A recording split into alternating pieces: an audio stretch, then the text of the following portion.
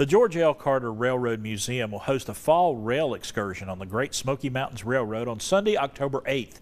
Here to preview this beautiful fall trip through the mountains is Dr. Fred Alsop. How you doing? I'm doing fine, Chris. Good to see you again. Well, it's good to see you as well. I know we're going to be talking about great things when you show up, because we're either talking about train trips, or we're talking about eagles, or talking about something fun. But look, today it's all about getting on the rails. It is. As you mentioned, we've got a trip on Smoky Mountain Railway out of Bryson City on Sunday, October the 8th. It should be the beginning of the fall color. It's a beautiful ride.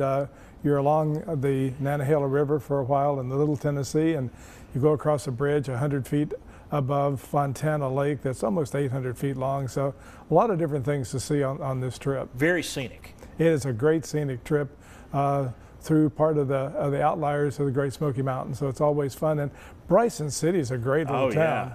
We're going to leave early enough on Sunday morning, a little bit before 8 o'clock. By Premier Transportation buses, so we got nice buses to get us down there. We'll get there early enough that folks can have lunch, see the town, lots of little great shopping that you can do, or just sightseeing. The Lionel Train Museum is there. That's part of your ticket, so you don't want to miss that as well. Everybody had a Lionel train as a boy, at least, around the Christmas tree. Right. And then we've got a 4.5-hour ride of 44 miles round trip.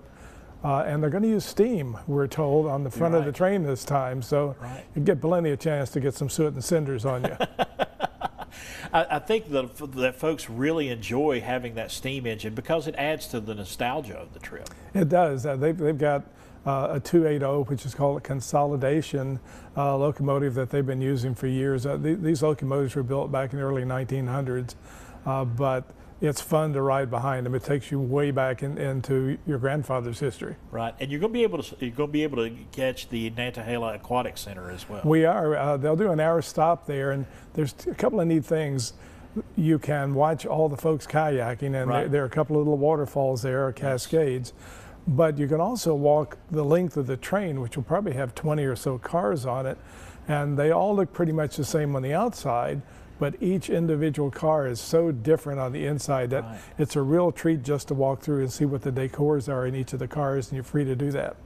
And just being able to get over in the mountains between here and North Carolina in October, you know, with the colors changing, it's just a great time to take a trip like this. Well, even the bus ride. I mean, going from Johnson City down 26 to Asheville and then on across toward Waynesville and west, it's just really a nice ride. We have a great time, and we're limited. We only can take about 120 people because it is a color season. That's all the seats we could get. So when we fill 2 buses, that's it. All right.